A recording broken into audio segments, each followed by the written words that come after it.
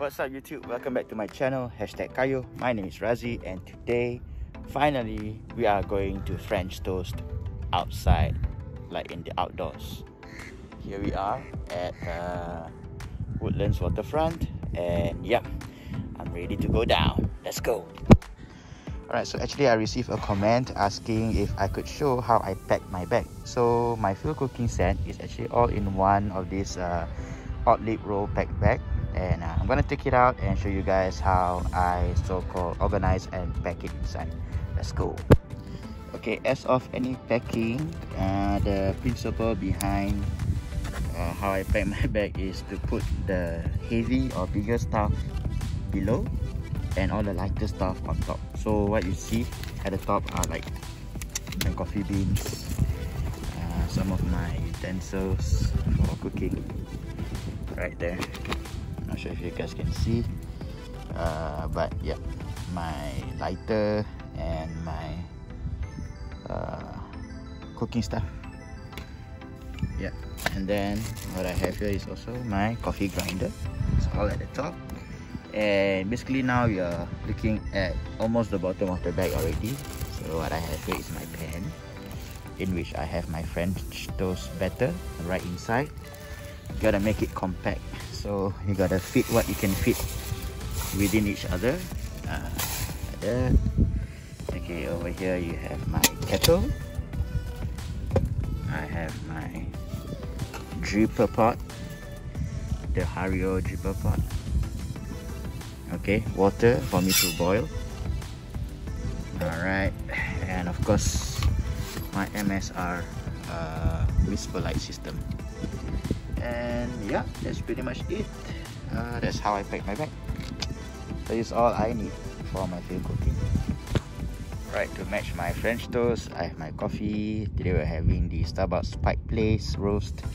I feel that yeah, this is the second time I'm having this roast. I feel that this particular blend is just nice for me. I tried the French roast right before this and I think that it was too overwhelming. I can't appreciate the coffee with such intensity. So yeah, Pike Place roast, medium roast, suitable for me in terms of the preparation of a dripper pot. So yeah, let's prepare that before we do our stove. Let's go. Alright, so while the water is gonna get boiled, I'm gonna prepare my Dunkin' for the French toast. Let's go. So this bag is my batter, guys. My French toast batter.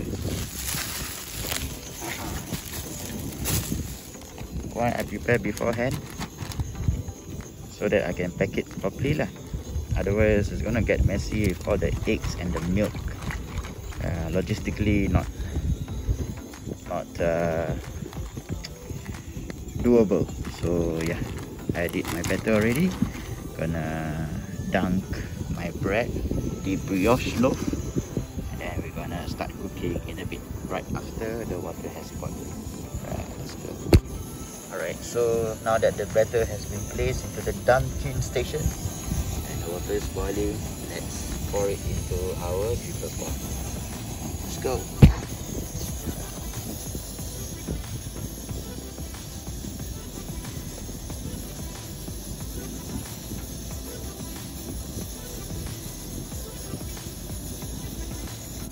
Alright, so we're gonna let that one drip for a little bit and the coffee should be done for 300 ml. So now what I've done is I so-called butter up my pan. Okay, I'm gonna dunk the toast and then we're gonna start toasting. Let's go.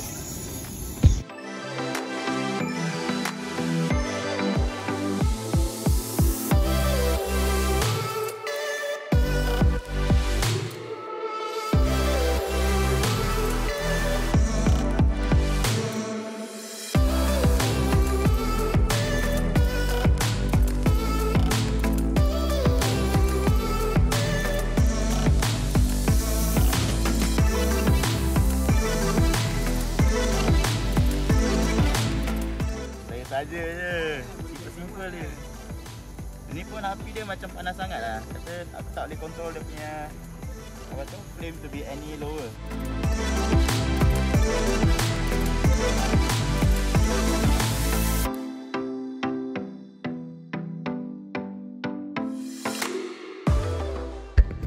Alright, so here you go, the French toast that I have.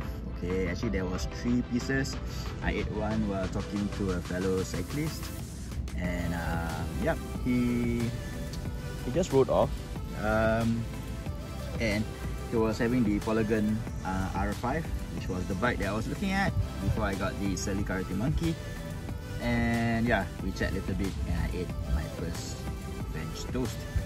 And yeah, I must say that this is a really nice treat for your breakfast, together with the maple syrup.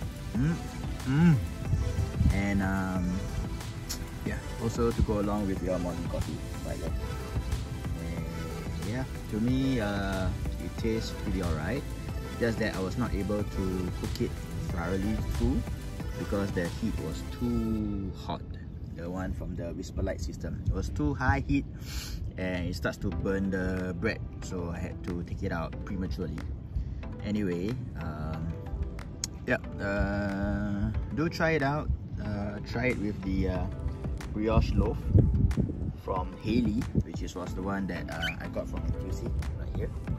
Haley brioche loaf, and yep, it tends to be very nice and custardy in the middle, very soft, yet having that nice crispy outside.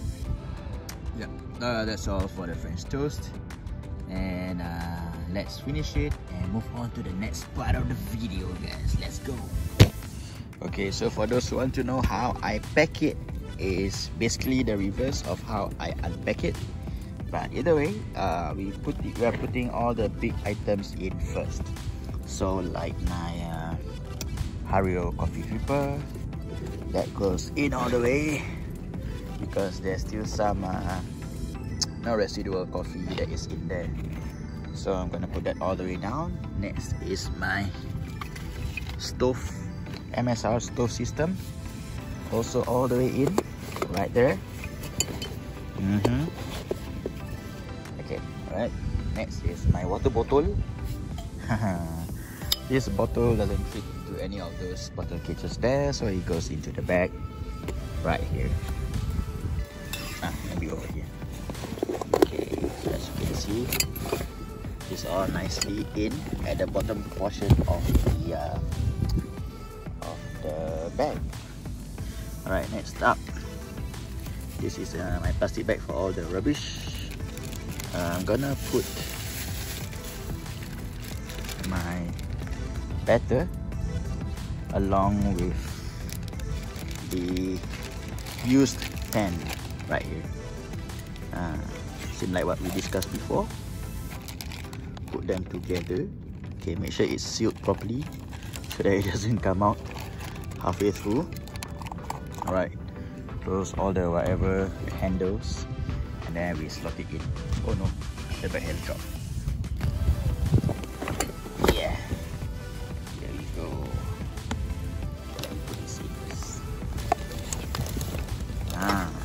Just like that. Managed to get the pan all the way in. Alright, followed by my kettle, which you better empty all the water in there. Okay, like this. And yeah, actually last but not least is my utensils and my what do you call that, grinder. I put them all together with the coffee and the lighter into this bag so that I can just slot it in at the top, just like that. Yeah, just gonna adjust it a little bit, okay, so that I can get it in nicely. Something like this is good, and then you can just close and roll and fasten, and it's all in. Voila! Alright, so here's my bike all packed up. We have the cooking stuff here, the work stuff over on the other panel, and in front right here is the Project X, where we are going to go for our next part of the video. I just placed the bread in the hole of my handlebar together with my cap, so that will do just fine. And yeah, let's head off. Let's go. It's always nice to see the scenery over at Woodlands Waterfront Park, the jetty I mean. Look at that. What's not to like? And yeah, let's head off to our next location, which is pretty nearby, Woodlands 888, the skate park. Let's go.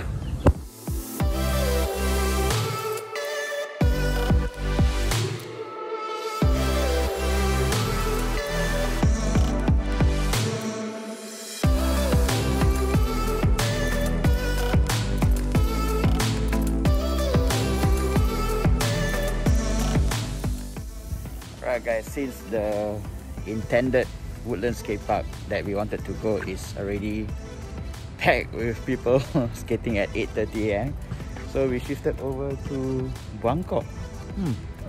Empty, nobody.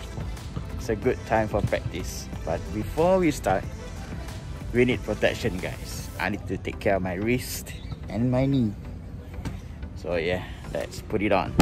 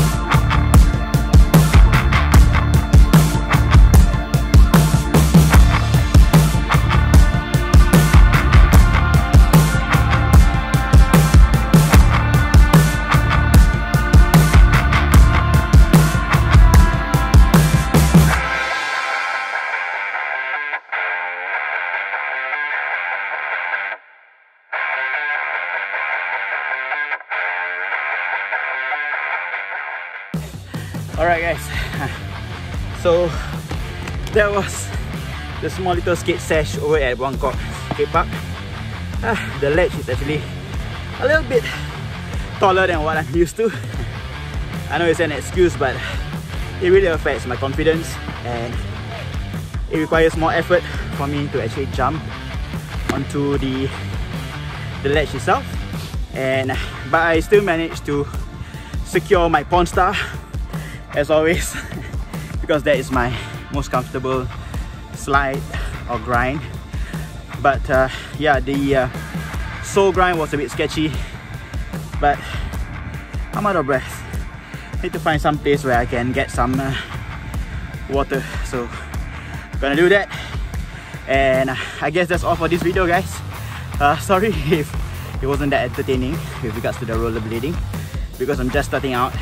Again, if you have not done so, please hit the like and subscribe button, and also that notification bell so that you guys are aware of future videos uploaded onto this channel. I upload videos every week, so this one is one of them nevertheless. And yep, hope to hear from you guys in the comment section as well. Tell me how I can improve my channel, tell me how I can make better videos and stuff like that for you guys to watch and enjoy. So till then, I'll see you guys in the next video. Stay safe, ride safe, skate safe if you're into skating, and enjoy life as far as possible. So take care guys, see ya.